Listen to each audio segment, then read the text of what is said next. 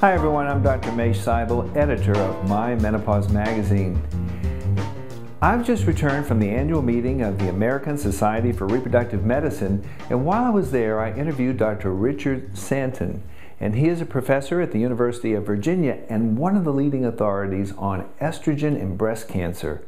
Find out in this interview the truth about estrogen's impact on breast cancer and how tamoxifen works to prevent breast cancer from happening.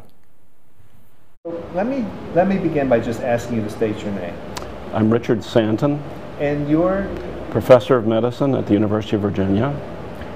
And I am at the annual meeting of the American Society for Reproductive Medicine. I heard Dr. Santen give one of the best lectures I've heard in a long time on the impact of estrogen and how we can better understand estrogen's association with, or lack of, with breast cancer. So maybe you could talk first a little bit about the idea if estrogen causes breast cancer or doesn't cause breast cancer. You were talking about the fact that it depends. And you were talking about the speed at which breast tumors replicate. We didn't realize until several years ago that it takes up to 20 years for a breast tumor to grow from one cell to a cell that's big enough to find it on a mammogram.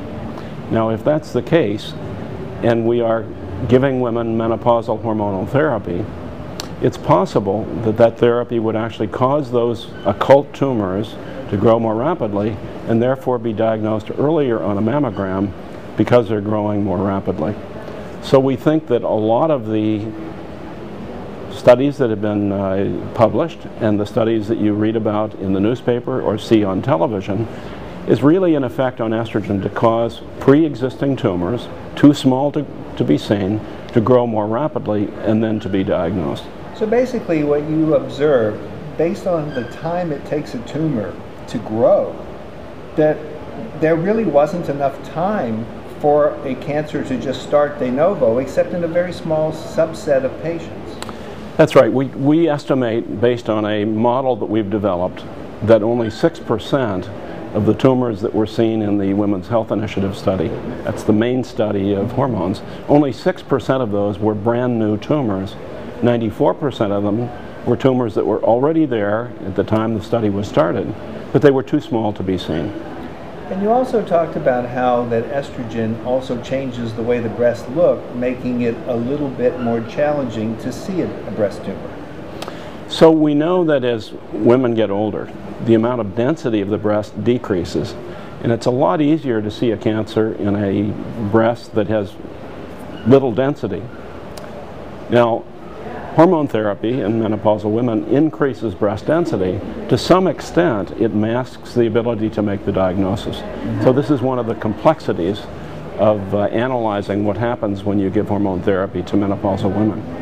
Now, something that you said in terms of the use of tamoxifen, which is in a way an anti-estrogen, and that actually the anti-estrogen tamoxifen may not be so much preventing cancer as slowing down the growth of tumors already there. Maybe you could just talk about that briefly.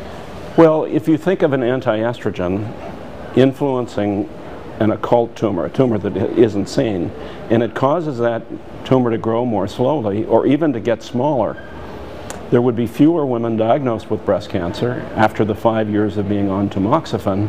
And really what's happening is tamoxifen is just altering those pre-existing tumors, but not actually causing prevention of breast cancer. My wife heard this talk. She likes to hear these talks when I practice. And she said, well, this is really tumor suppression. This is not tumor prevention. And she's right. We're suppressing the tumors that are there, and therefore a woman doesn't have the diagnosis of breast cancer because they're not big enough to be seen. Now, the good news about it is, from this your analysis is that the tumors, the breast tumors that did develop, tended not to grow crazily, but to grow to detection, but not necessarily to a point where the woman ultimately died from the breast cancer. In general, that's true.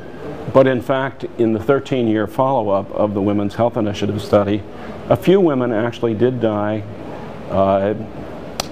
in excess of women that took the placebo. It was about 1 out of 2,000. It wasn't many. And what we found there is that those tumors were detected a little bit later because of the more dense breast. That wasn't the case with estrogen alone. So it looks as if, in terms of safety, using estrogen alone versus the combination, it's better to use estrogen alone if you can. But you can't do that with current therapies if a woman has a uterus. One final thing I'd like to ask you, and that is, you talked about a new drug that's just been approved in the last 2 weeks, really. October the 3rd. And I wonder if you could just mention very briefly about what it is and your hopes for it in terms of treatment with menopausal symptoms for women with this new option. Well, this is really a new concept of hormones. We're combining 2 different compounds, one of which is an estrogen. The other is an agent that has both estrogen and estrogen blocking effects. When you put the 2 together, it's a completely different situation. It's neither estrogen nor anti-estrogen, but a composite of the 2. It's a composite of the 2, so it works totally differently on each tissue. So it looks to be an anti-estrogen on breast, and we think it may very well prevent breast cancer through the same way that tamoxifen does. On the other hand, it works as an estrogen on the bone, and it works as an estrogen to block hot flashes. So from the data we have now, 6,000 women that have been studied for about 3 years, it really looks as if this has very many of the positive things of hormone therapy that we have now without the risks, and it has the potential of also preventing breast cancer. If all of this is true, this will be a huge breakthrough. Major breakthrough. And without mentioning the commercial name of it, but could you mention the 2 substances that are in it, the specifics? Right, so one of them is called conjugated equine estrogen. That's a combination of a number of estrogens which have been used for 50 years in the United States, so we know what the properties are. The other is a newly developed agent that has both some estrogen-like functions and some estrogen blocking-like functions depending on the tissue. This is called basidoxifene. It's already approved in Europe, and it's now approved in the United States 2 weeks ago in combination with an estrogen. Well, it sounds very exciting for the future. I think so. I've been around studying breast cancer for about 45 years now, and to me this is the most promising thing that I've seen in my career, where it might be possible to relieve symptoms and to prevent breast cancer at the same time. We'll see. Well, thank you very much. You're welcome.